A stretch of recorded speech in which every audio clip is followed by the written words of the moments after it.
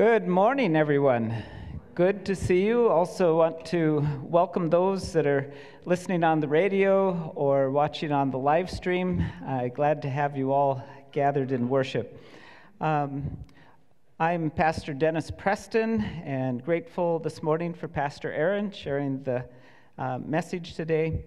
Also grateful for all those who helped to prepare this worship space for our worship. There's the Altar Guild, there's Karen Haskamp and Sherry Martin, and our custodians for the AV team, our ushers, greeters, and our pianist, Russ Bunker, and also for this service, the Crosswalk Ministry, which we're listening to recorded today. Once again, we'll be celebrating communion together. Those that are listening on the radio or watching the live stream may join us in communion, provided you have wine or grape juice and bread and cracker prepared.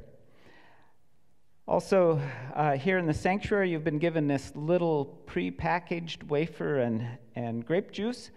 They're a little tricky if you haven't dealt with them before. There's a clear white layer on top. You'll need to get that first, and then you can reveal the grape juice after that. So we'll talk about that more when that time comes. Family Sunday School is continuing through May 23rd. That's from 10 to 10:15. If an adult isn't available to come with the child, why, one of the other families will be glad to adopt them for that half hour, so be sure to come. Coming this week, May 6th, is National Day of Prayer on Thursday, and there'll be the pastors from town are gathering downtown at the Northern Pacific Park, the one with the turtle slide, and that'll be from 12 to 1 for that event. And then New Member Sunday is coming on May 23rd. So if you know of someone or if you yourself would like to become a member of Calvary, please, by the end of this week, make that known to one of the pastors or to the office and preparation for that. Happy birthdays in order to Carrie Petramet. Her birthday was Friday, and Russ Bunker, his birthday is tomorrow. So we are thankful for all of them. Happy birthday to you as a crew. And Erin has an announcement. I just want to say a word of thanks from the youth stock. This was the first year that our family was able to experience it, and so I want to say thanks both as a pastor but also as a parent. There were two things that I really noticed with my son having gone to it, and that was youth don't often get a chance to talk on the phone. And so this gave them some experience and some practice. And so I thought that was kind of neat that it offers that opportunity for them to call people they don't know or some that they do, and to be able to talk with them over the phone. The other thing that I just really became apparent to me was when my family came home and my son said he couldn't believe how much the church had supported them.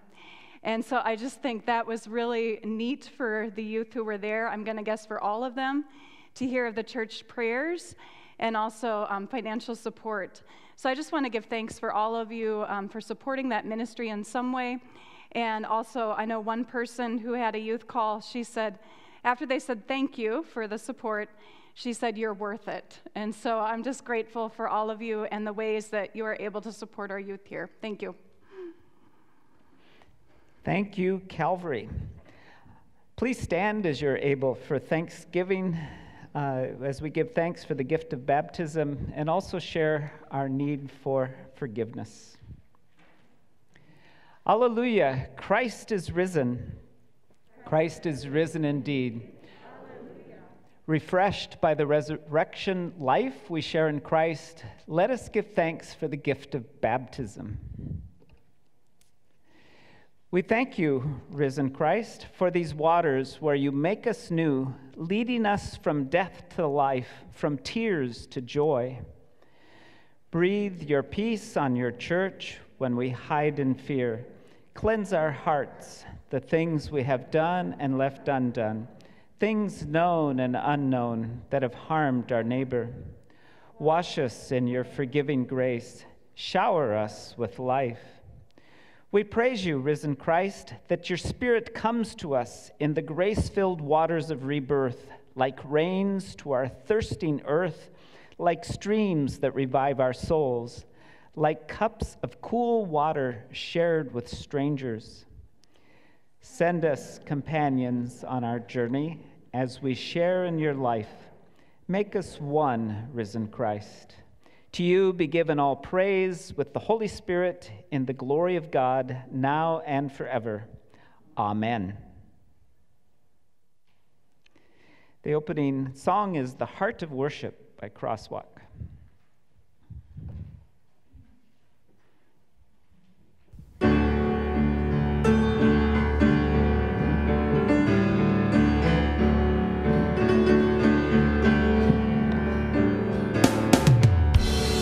When the music fades, all is stripped away, and I simply come, longing just to bring something that's of wood that will bless your heart.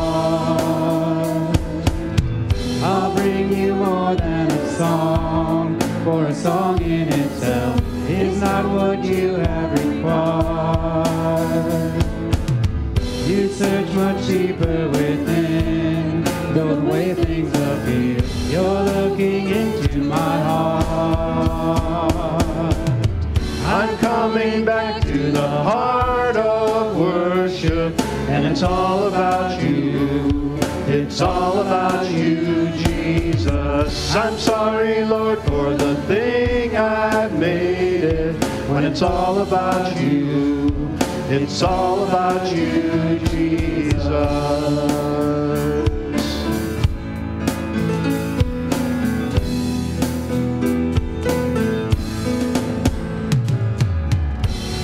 King of endless worth, no one could express how much you deserve. Though I'm weak and poor, all I have is yours. Every single breath,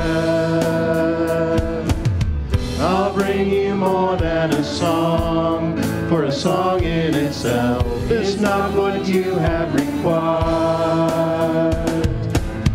You search much deeper within, through the way things appear, you're looking into my heart.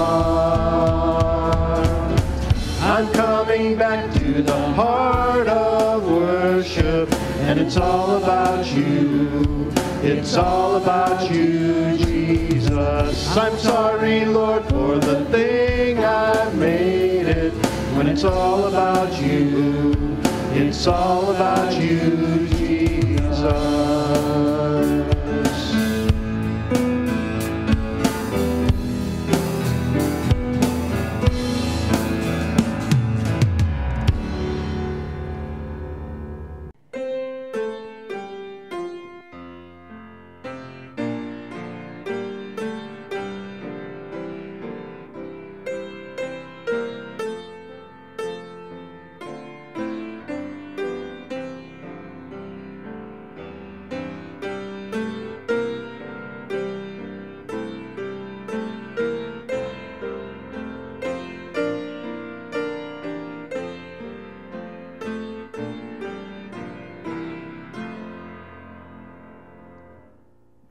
O blessed spring, where word and sign embrace us into Christ the vine. Here Christ enjoins each one to be a branch of this life-giving tree. Through summer heat of youthful years, uncertain faith, rebellious tears, sustained by Christ infusing rain, The boughs will shout for joy again. When autumn cools and youth is cold, when limbs their heavy harvest hold, then through a swarm the Christ will move with gifts of beauty, wisdom, love.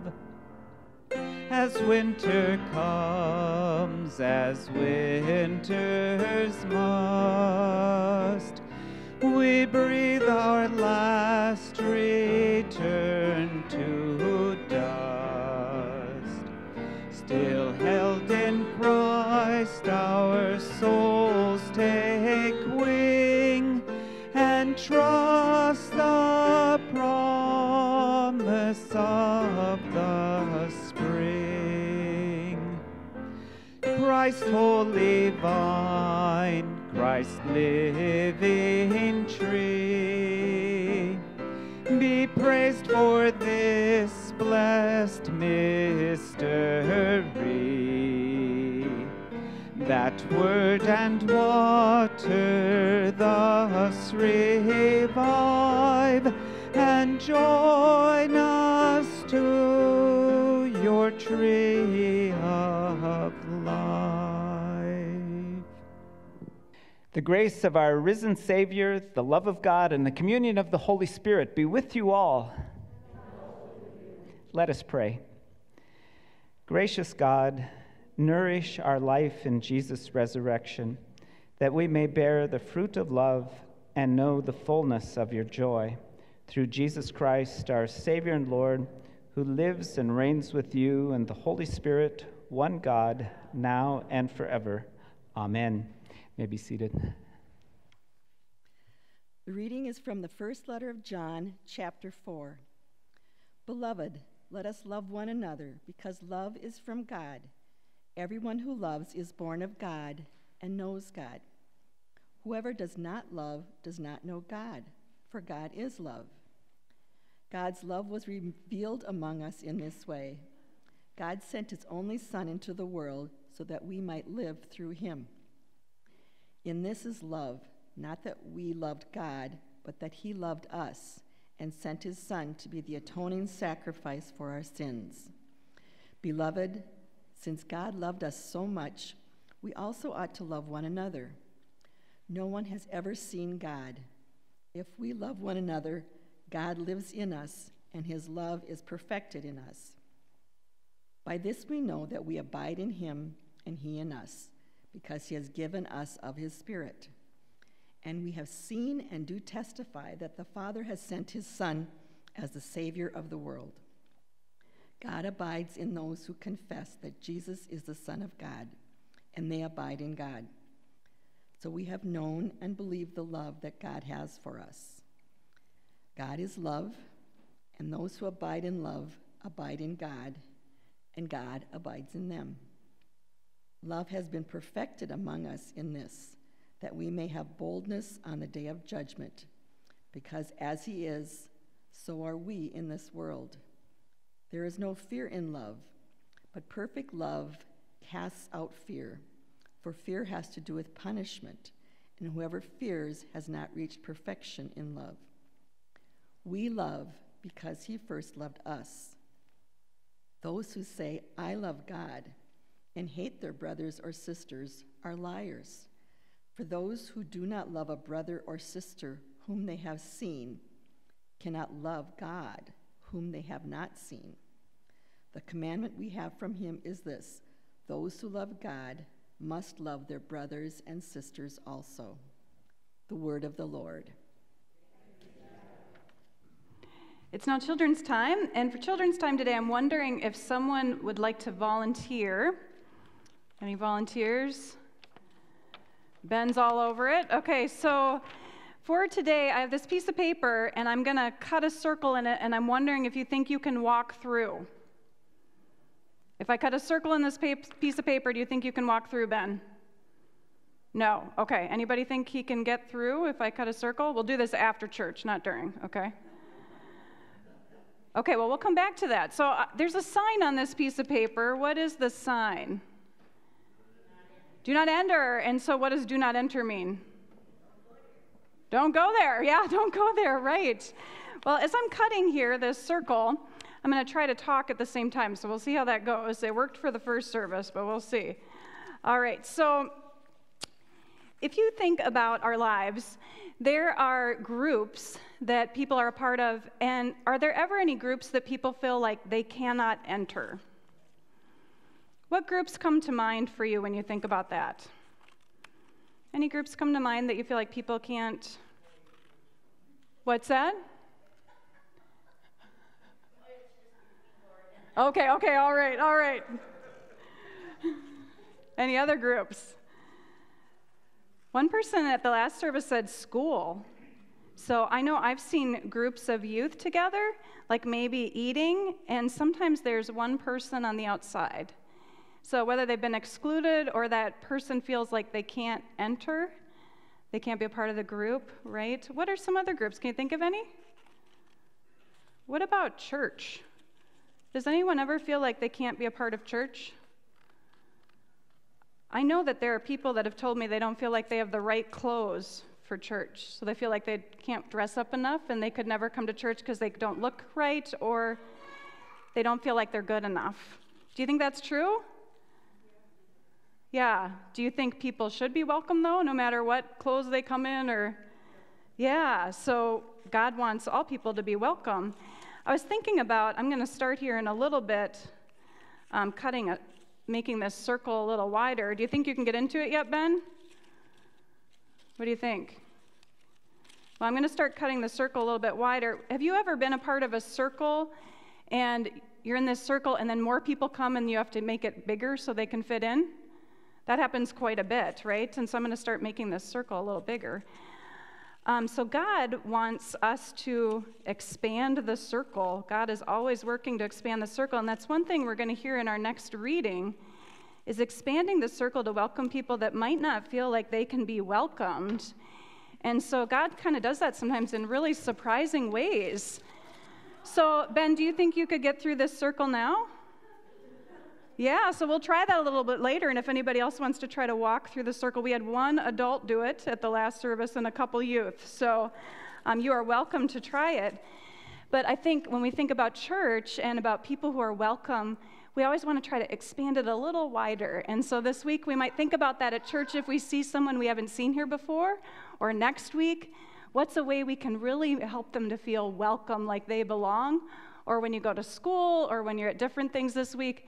Is there a way we can kind of expand our circle? If we see someone like standing outside wanting to play basketball but not able to play, or Foursquare, can we welcome them and invite them in? Let's pray. We thank you so much, God, that you welcome us into your family, and we pray that you help us in what we say and do to welcome more people, that they feel truly welcomed by you. In your name we pray. Amen. All right, we are going to turn to our reading today from Acts, but before we get into that, one scholar points out that at the beginning of the book of Acts, Jesus sends his first disciples, his apostles, to go and be his witnesses to the ends of the earth. And that's this promise he gives, and that promise comes true in our reading today. Now, this reading comes on the tails of persecution. So the church has been persecuted in Jerusalem, and that's scattered the followers out further. Some of the disciples have gone out to minister, and then they've headed back to Jerusalem. We're going to meet Philip in our reading, and Philip doesn't go back because the Holy Spirit has other things in mind for him. The Holy Spirit sends Philip on a wilderness road. So not into some big bustling city center where he'll see all these people and can tell them about Jesus, but he sends him to a wilderness road. And I don't know about you, but if I were Philip, I would be like, what am I doing here? Like, what good can I do here? And yet, we know that God often shows up where we least expect it. So here's Acts chapter 8. Then an angel of the Lord said to Philip, "Get up and go toward the south to the road that goes down from Jerusalem to Gaza. This is a wilderness road." So he got up and went. Now there was an Ethiopian eunuch, a court official of the Candace, queen of the Ethiopians. He was in charge of her entire treasury. He had come to Jerusalem to worship and was returning home. Seated in his chariot, he was reading the prophet Isaiah. Then the Spirit said to Philip, "Go over to this chariot and join it." So Philip ran up to it and heard him reading the prophet Isaiah. He asked, "Do you understand what you are reading?" He replied, "How can I unless someone guides me?" And he invited Philip to get in and sit beside him. Now the passage of the scripture that he was reading was this: "Like a sheep he was led to the slaughter, and like a lamb silent before its shearer, so he does not open his mouth. In his humiliation, justice was denied him. Who can describe his generation? For his life is taken away from the earth." The eunuch asked Philip, "About whom, may I ask you? Does the prophet say this about himself or about someone else?" Then Philip began to speak, and starting with the scripture, he proclaimed to him the good news about Jesus. As they were going along the road, they came to some water, and the eunuch said, "Look, here is water. What is to prevent me from being baptized?" He commanded the chariot to stop, and both of them, Philip and the eunuch, went down into the water, and Philip baptized him. When they came up out of the water, the Spirit of the Lord snatched Philip away. The eunuch saw him no more and went on his way rejoicing. But Philip found himself at Azotus, and as he was passing through the region, he proclaimed the good news to all the towns until he came to Caesarea. The word of the Lord. Now, when you hear this man described as a eunuch, what thoughts come to mind? When you hear him described as an Ethiopian eunuch, what assumptions do you make about him? Think about, how do you feel toward him? As I've read this story in the past, I've often thought of this man as an outsider. I've maybe even pitied him because he's a eunuch, for he is headed to Jerusalem to worship there. But in Deuteronomy chapter 23, it reads that people like this eunuch are not to be admitted to the assembly of the Lord.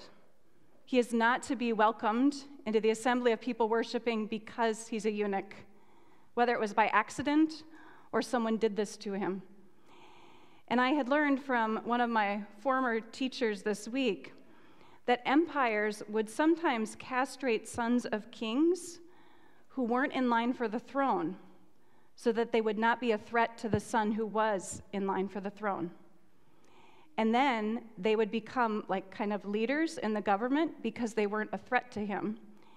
But they would be fiercely loyal because if that king then were killed, all the eunuchs, his siblings, I would assume, would be killed with him. Now, we don't know if that's what happened to this man or not, but there is more to his story than what we first might guess. So I read that Deuteronomy reads that he should not be admitted to the people who worship God. But then, if you jump ahead to Isaiah, which happens to be the scroll he's reading from, just a few chapters later from where he's reading, it reads, "Thus says the Lord, to the eunuchs who keep my Sabbaths, I will give them an everlasting name that shall not be cut off." There's this incredible word of promise, and you wonder, has that promise happened yet? Or is he still waiting? When he went to worship in Jerusalem, was he welcomed or was he kept out? As we look at this man, we also notice that these labels, Ethiopian eunuch, these are not all he is. For this man has some power. He's in charge of a whole treasury. He commands a chariot. He can read. He also has a coveted scroll of the prophet Isaiah, which was not easy to come by in that day. And when he hears news of Jesus, he is able to immediately apply those promises to himself. This man has far more depth than what his society or ours would grant him. It reminded me of a TED Talk that I'd heard several months ago by author Chimamanda Ngozi Adichie. She's originally from Nigeria, and she did a TED Talk called "The Danger of a Single Story." And I'm just going to share a couple of the stories she shared. She talked a little bit about her own life and that she was from a middle-class Nigerian family. She said her father was a professor and her mother was an administrator, and like other middle-class families, they would have live-in help to help around the house. And when she became 8 years old, a houseboy came to live with them named Fide. And she said the only thing my mom told me about Fide was that his family was very poor. They would send food to them and their old clothes to them. And when she didn't finish her dinner, see if this sounds familiar to any of you, her mother would say to her, "Finish your food. Don't you know people like Fide's family have nothing?" How many of you have done that before? We tell one story about someone. So she felt enormous pity for Fide's family. And then one day, they went to visit his family in their village. And when they came, his mom pulled out this beautiful basket that Fide's brother had made. And she said she was startled because she couldn't imagine that his family could make anything. All she thought they could do was be poor. She had made that one story into the whole story about Fide. She said she thought about this years later when she left Nigeria to study college in the United States. And when she came, her American roommate was shocked by her. She wondered how she could speak such good English and was confused when she said that Nigeria happened to have English as its official language. She also asked if she could listen to her tribal music, and the roommate was very disappointed when she handed her a tape of Mariah Carey.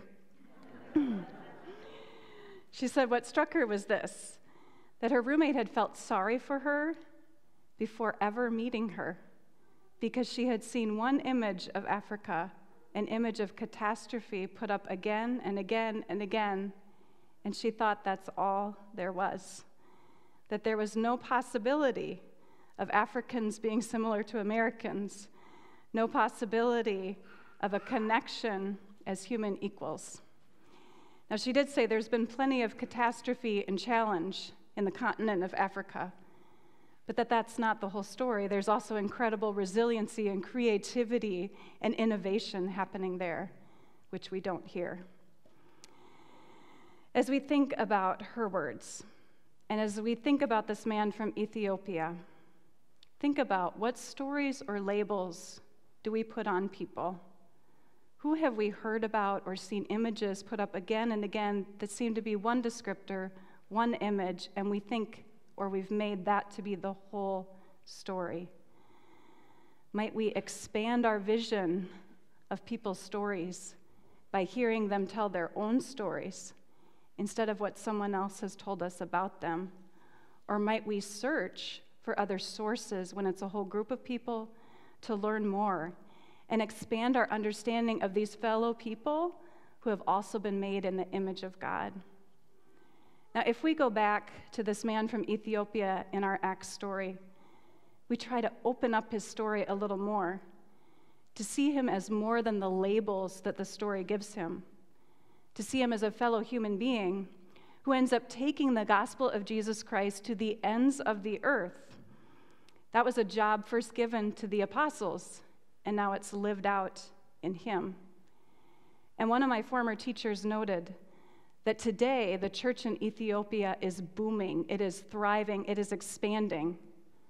And we see today that it began on a wilderness road by a man whom many at his time would have just dismissed. One more thing. While Philip helps this man to know Jesus, Philip does not bring God to him. He's already wrestling with Scripture and wondering, what is God up to? I heard several years ago that the church, we don't go out to bring God to people.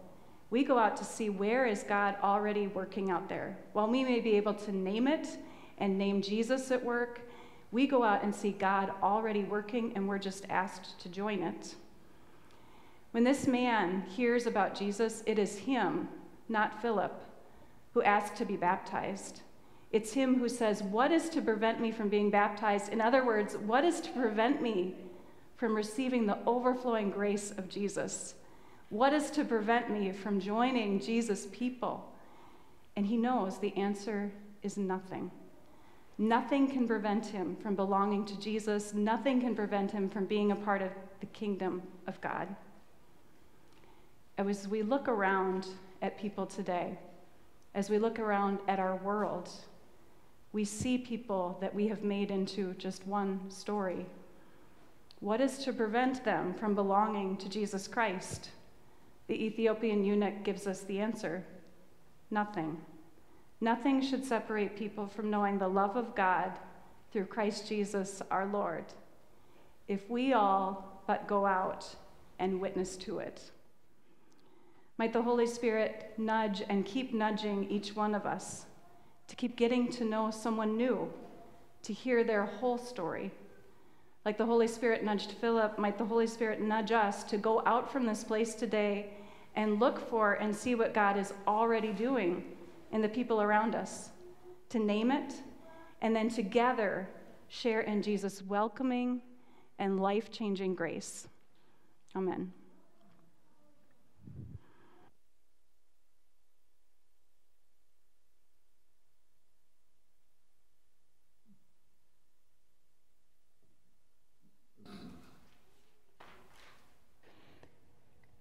As we come to God in prayer, I invite you to respond with the words, "Your mercy is great." After I say the words, "We praise you, O God." So alive in the risen Christ by the power of the Holy Spirit, we bring our prayers before God, who promises to hear us and answer in steadfast love.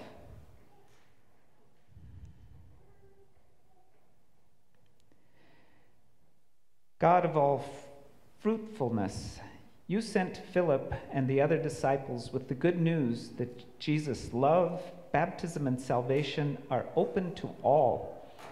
Encourage your whole church with your word and fill us with your Spirit as we seek to expand the circle, that we too may be witnesses to your love. We praise you, O God. Your mercy is great. You have created the heavens and the earth. As we wonder at the beauty of creation, we give thanks for the amazing splendor. Help us to see the vital connections among all that depends on the earth for life. We praise you, O God. Your mercy is great.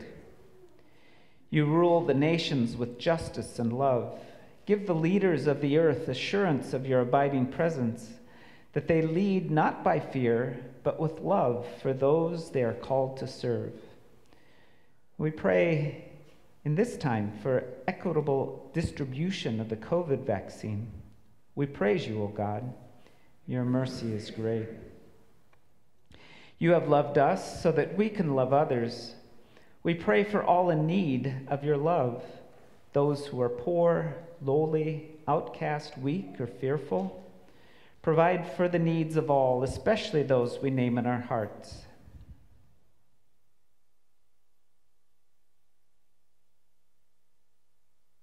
We praise you, O God. Your mercy is great. We pray for Calvary and the search for a faith connection coordinator and for all the ministries of Calvary and beyond. We praise you, O God.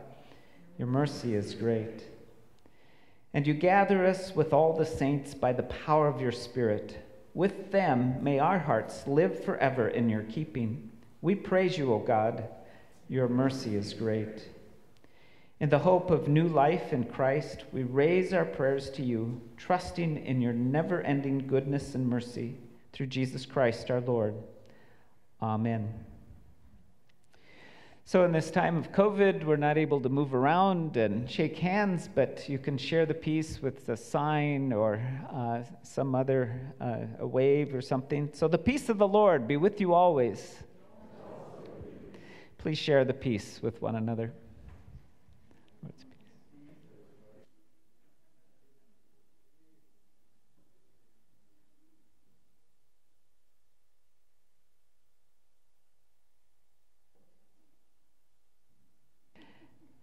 And sometime during the day, if someone comes to mind, share a word of encouragement with someone with a text or a card or some other way to be connected. Also want to thank you for all the ways you give of yourselves, your offerings, your time, your talents.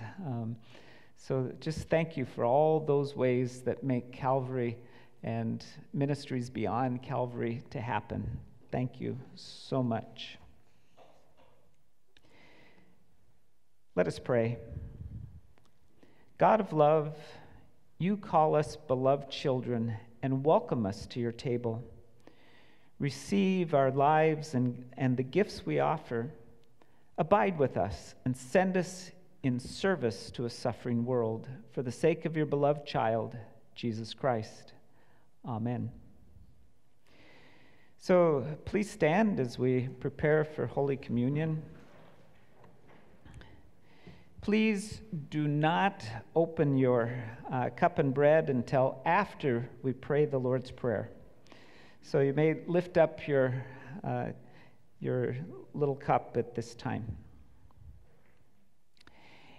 In the night in which he was betrayed, our Lord Jesus took bread, broke it, gave thanks, and gave it to his disciples, saying, "Take and eat. This is my body given for you.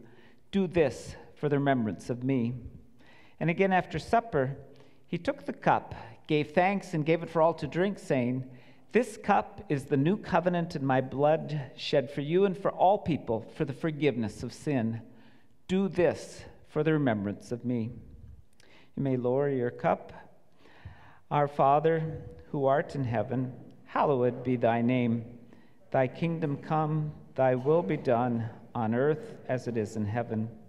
Give us this day our daily bread, and forgive us our trespasses, as we forgive those who trespass against us. And lead us not to temptation, but deliver us from evil. For thine is the kingdom and the power and the glory forever and ever. Amen. You may be seated. Be sure, first the clear plastic on the top, a little hard to get sometimes, reveals the bread, and then the heavier tab for the wine. Receive these words from Jesus about this gathering: the body of Christ given for you, the blood of Christ shed for you. And for those of you not yet taking communion, hear these words for you of blessing. Jesus loves you and is always with you. Amen.